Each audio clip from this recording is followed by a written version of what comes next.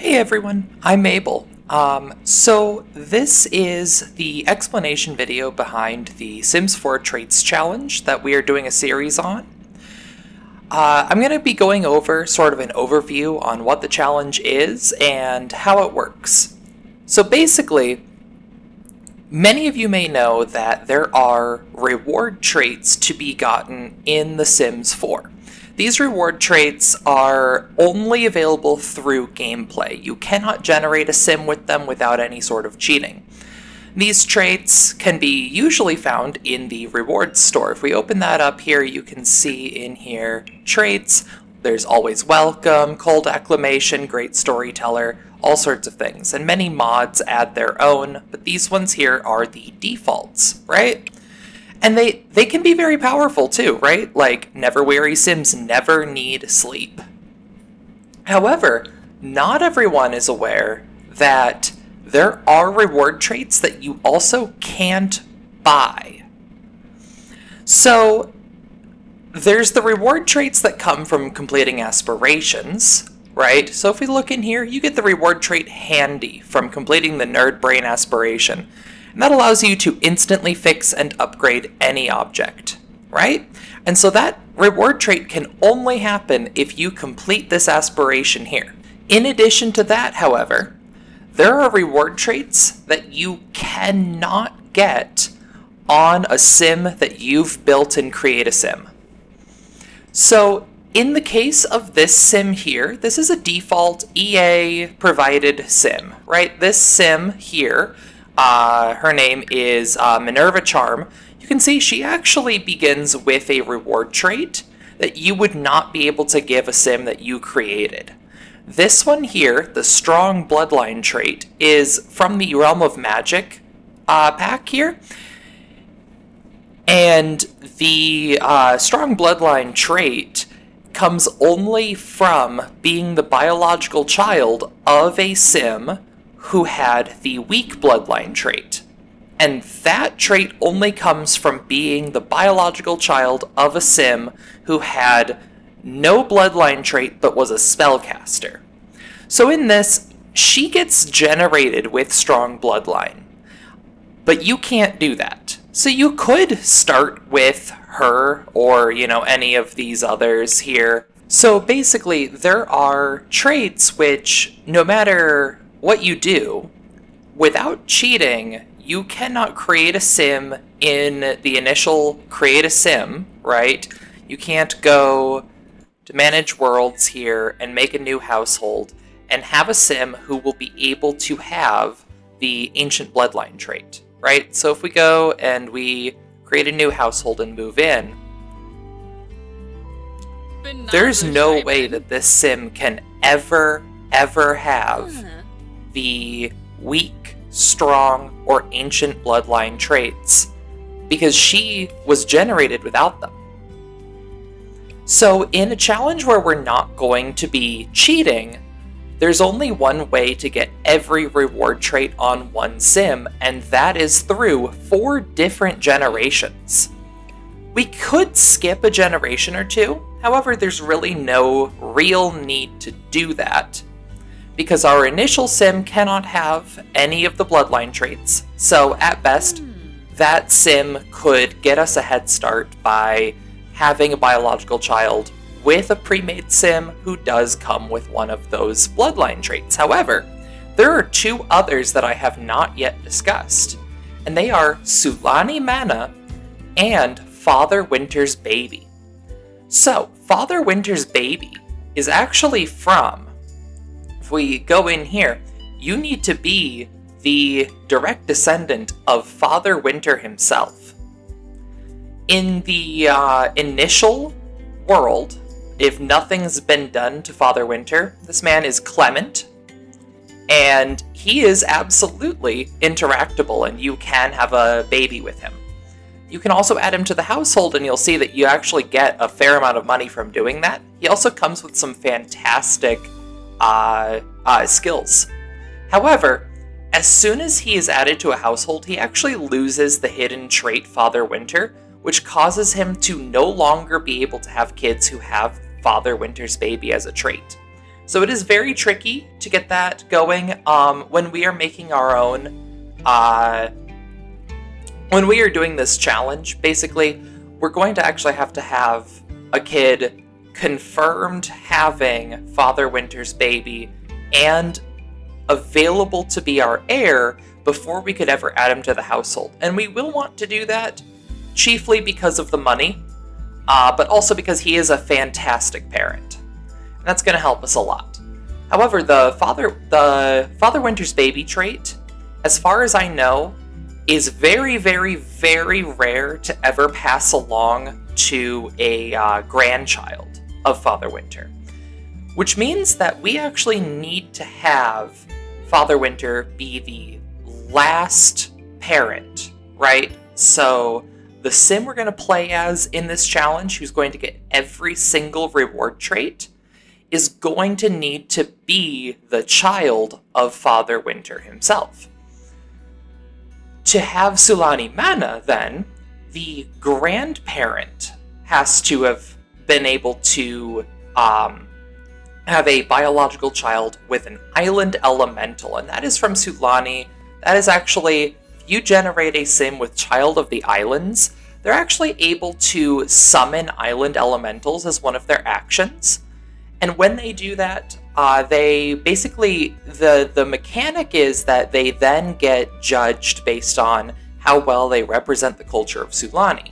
However, if you were to befriend one of those island elementals and manage to get them to join the household, which you need to get to nearly maximum friendship with this sim before they disappear, or find a way to get them back onto your lot because they are a ghost, that's going to allow you to add them to your household, and then you can actually revive them using Ambrosia. Ambrosia is a very powerful item in The Sims 4, which is actually made by your Sims through a very involved process. To unlock the recipe for Ambrosia, you need to have level 10 cooking and level 10 gourmet cooking. In addition to that, your sim needs to have access to a death flower, an angelfish, and a potion of youth. Now, a potion of youth comes from, if we go in here, I can show you, and here it is. So, for 1,500 satisfaction points, you can get the potion of youth. That'll just go into your inventory. It never spoils, neither does Ambrosia. In addition to the potion of youth and the angelfish, you need the death flower. And a death flower is a very involved process. In order to get a death flower, you need to have cherry, apple, lily, and snapdragon. Grafting a cherry and an apple together makes a pomegranate. Grafting a lily and a snapdragon together makes an orchid. Grafting an orchid and a pomegranate together makes a death flower.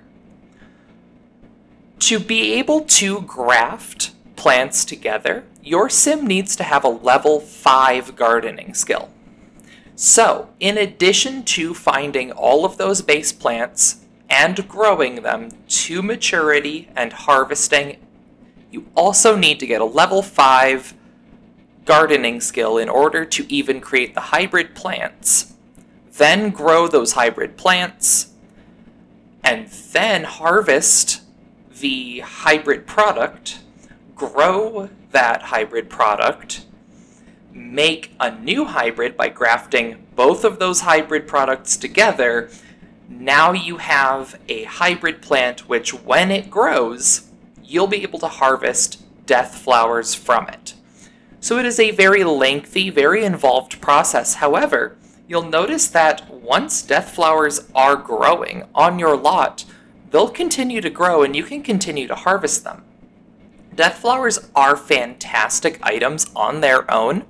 You can use them to plead for your sim's life from death. You can also continue to use them along with the angelfish and another potion of youth anytime you want to create another Ambrosia. So if you want to revive ghosts in The Sims 4, you can really start creating sort of an assembly line for that without too much more work. Really, the initial work is just to get access to making Ambrosia, and from then on, it's fairly easy.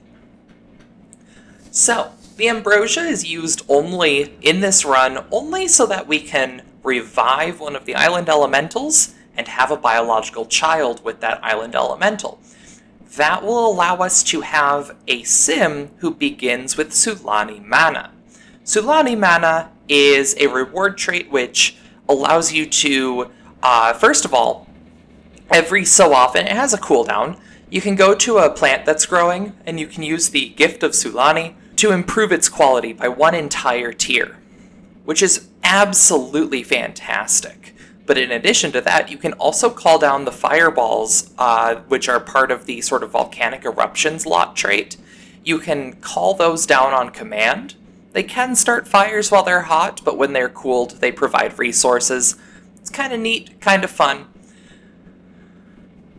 So, the route we're going to take in this is we are going to have an initial sim who we are going to be generating largely at random. And we are going to have that sim gain level 10 cooking, level 10 gourmet cooking, level 5 gardening, and also level 10 painting. And the reason for the level 10 painting is because we're actually going to be going through the Painter Extraordinaire aspiration here. If we look in here, you know, the reason for that is because we need to get reward points. We need to get these lifetime satisfaction points in order to afford getting the Potion of Youth. We need 1,500 for that. So we want to have money, and we also want to have a Potion of Youth at the end of this. Painter Extraordinaire is a fantastic way to do that very, very quickly. So that is the initial route. We are also, in that time, going to be trying to collect a cherry, an apple, a lily, a snapdragon, and an angelfish. This sim will also need to become a spellcaster. Then, this sim will have a biological child with really any other sim. It won't matter. And we're going to need to keep doing that until we get a biological child who has Weak Bloodline, was born a spellcaster, and also was assigned female at birth. Now, we don't necessarily need to have them born as a spellcaster. As soon as they are old enough to be a spellcaster, which I believe is teen, they can go to the realm of magic and immediately just request spellcasting, and they won't even need to do the quest, the orbs that you have to collect, the motes, sorry. However, in this challenge, I've found that it's a lot more fun if the world changes around you and if these families are big. You know, we're going through 4 different generations, and I really do enjoy having a larger family with more sims and more things going on. And so as part of that, I want to sort of narrow down who we are going to consider a valid heir. So, in my experience, the island elementals have always been male, and so they always generate as being able to impregnate, but not being able to become pregnant. So because of this, we do need to have an heir who is assigned female at birth in order to have a biological child with the island elemental. That's going to be the same thing in the 3rd generation when we need a sim who will be able to have a biological child with Father Winter, who is assigned male at birth in this game, is able to get other sims pregnant, is not able to get pregnant himself. So, biological child with Father Winter means that we do need to have a sim who is assigned female at birth as our 3rd generation heir, which means that our 2nd and 3rd generation heirs are going to have to be female at birth, and also are going to have all of the traits that we're looking for. So, 2nd generation, like we said, just needs to be a spellcaster, just needs to have Weak Bloodline, and just needs to be assigned female at birth. 3rd generation does need to have Sulani Mana, is assigned female at birth, will have strong bloodline, and will need to be a spellcaster. So that is 4 different criteria. And then the 4th generation, really the only 2 things we're really going to be looking for are Father Winter's baby, and also Ancient Bloodline. Besides that, there are no actual requirements for the final generation, because like we said, we can just go ahead and become a spellcaster just from having that bloodline. So I don't know if anybody else has made a challenge like this in the past. I did look for it. I didn't find anyone else having made this challenge before, or at least having done this challenge before. I also didn't find any other challenges with the same name as this, the Every Trait challenge. If this idea is not new, then that doesn't really matter. We're still just going to have fun. We're going to have a very long playthrough here. We're going to really get to know these Sims and this world, and we're going to watch this world grow and develop. I was originally planning to do this completely modless. However, I did decide that I wanted to have MC Command Center. As you can see in here, I am running that. An MC Command Center is going to allow us to have the world grow and develop in ways that it normally wouldn't in The Sims 4. That's going to help us to just sort of feel a little bit more like this world is really alive. We're going to see different pre-made Sims marrying each other, having children. Those children will grow up, get jobs, move to different places. The world is going to start feeling a lot more full, a lot more interesting, and we'll actually see our own, like, family members, you know, moving out. We'll have to move them out manually, but they'll move out, and then we'll check back in, and maybe they'll have a spouse, maybe they'll have kids, and it'll be very interesting to have a Sim who has, you know, cousins, nieces and nephews, all sorts of things like that. I think makes this game feel a lot more real, helps us get a lot more attached to everybody in this run. And by the end of it, I hope, you know, that we can look back on these different generations and, you know, almost kind of like miss them, you know? Look back on them and say, oh yeah, I remember the 2nd generation there. I remember, you know, who knows about their personalities, but we're going to really try to characterize them. It's going to be difficult on the 1st generation. It's going to be a lot of, like, me sort of forcing the 1st generation person to, you know, go in and paint for her whole entire life and all that. And so we're going to really not be able to have too much of a connection to the original Sim. But as we go forward, the structure of this is going to become a lot more loose. We're going to be able to have a lot more fun and really start to care about these generations, really start to care about them as people, develop their stories. We're going to maybe even, like, make up details about them, make up a story behind some of these Sims, you know, maybe the burnout of the family disappointment, right? Or the nerd, or the put upon oldest child, you know. These sorts of things that really characterize these Sims as humans, as people who have interesting and varied lives. And then, of course, by the end of it, we are going to have a Sim who is basically born with superpowers.